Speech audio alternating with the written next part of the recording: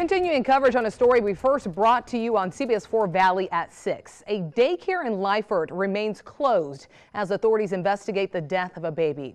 CBS 4 Stephen Seeley has been on the story all day. And Stephen, what new developments are police releasing tonight on this case?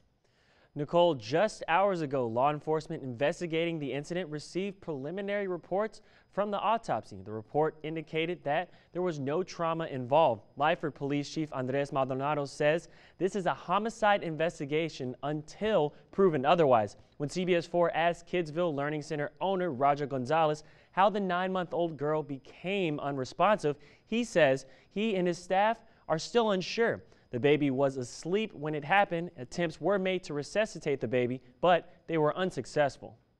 For us, for our teachers, for our parents,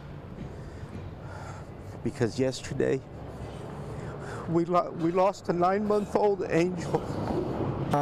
Until we come to a decision that there was no foul play involved, and depending on what the autopsy final report is, then we'll be able to tell whether we need to continue investigation, look for criminal charges or not.